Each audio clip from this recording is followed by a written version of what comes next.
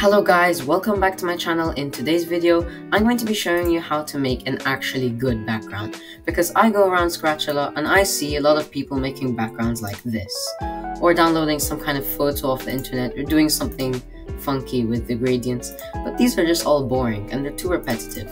If you want to make your project stand out, then follow this tutorial and we're going to make the best background that doesn't make everything look bland like this. This is so boring. So don't forget to like, subscribe, and share, and let's get on with the video. Of course, we don't want to use the backdrops stage because you can't really move anything. If I go to motion, it says stage selected, no motion blocks. So we're going to be using a background sprite. So start by removing all of the outlines. Mine's already done. I'm just going to make sure that it's with the red cross, whatever that means. And I'm going to choose a nice blue color. This is completely optional, you can choose whatever you want. And let's draw a huge rectangle that covers everything, even off of the stage. So you can see this white line outlines the stage. We want to go all the way to the edges of the canvas. Then we can turn down the brightness a bit, and let's make a few stripes. This is a bit too dark. Turn it back up. That's a nice color stripe. And then we can turn it a bit like that. I actually want it to be a bit longer, so I'm going to extend it, just to make sure that it doesn't clip. Then we can turn it to the side of it like this, maybe a bit more, and that's a good angle. Now let's copy paste this a few times to make a stripe background. Now this is a very simple background, and it's pretty good for the amount of work we did for it. Just make sure to cover everything with stripes because we're going to be rotating it later. So there we go, a striped background. This looks beautiful actually, and I use this in a lot of my games, but it still looks kind of bland. The only action is happening in the middle, so this isn't really a project to me. So let's make this more eye-catching. Go to the code, events, and let's bring out our trusty when green flag click block. We're going to be making this background move from side to side, not like move, but turn from side to side. So we'll slowly turn left and then right, but smoothly. Now you could do this using variables and velocity variables, but that's just too complex. I recently found something that can solve all of this using the sign block, seemingly boring 9th grade math class block, but it's useful in Scratch. So the sign basically takes any number and takes it into a value from -1 to 1, which can be translated into turning from left to right. So the timer constantly moves up. So if we take sign of timer, it should constantly go between 0 and 1. I'm clicking it so fast right now. So, to increase the speed of your turning, take the timer and multiply it by the speed you want. I'm going to take 50, for example, and to make it turn left or right more, we multiply the entire thing by, say, 50. This will be very violent. So of course, we need to point in direction. So let's point in the direction of what we're seeing. And oh lord, what have I created?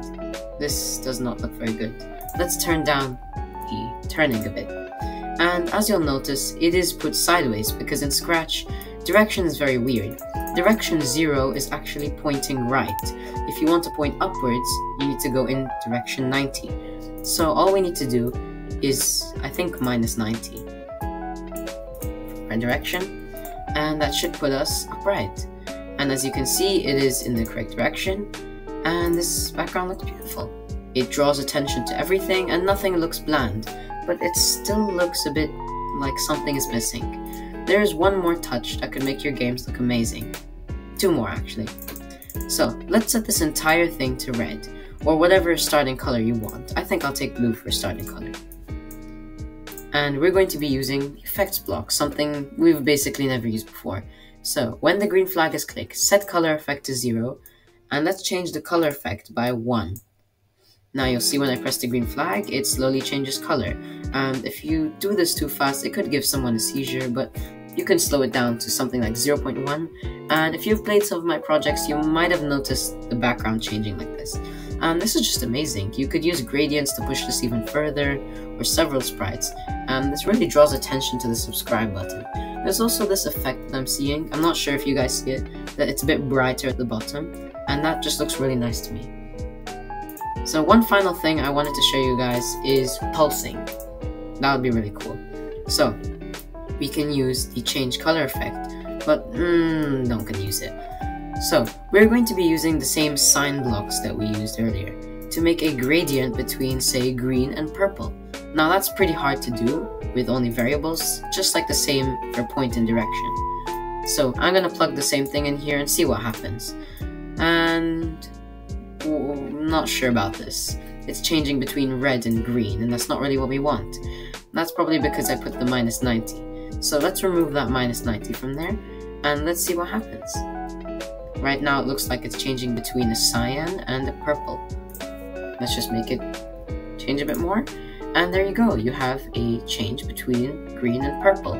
And that looks really nice. It's like gradient when you change the sliders. And this can really draw attention to your games. And it just looks so nice. It looks like one of those weird intros from 2019, if you know what I mean. You could change the color to whatever you want.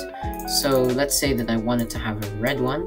I could remove, say, 120, and that would give me a pinkish yellowish one. And I think that just tops it off for this video. I hope you guys really enjoyed this video. Don't forget to like, subscribe, and share. And I'll see you guys in the next one.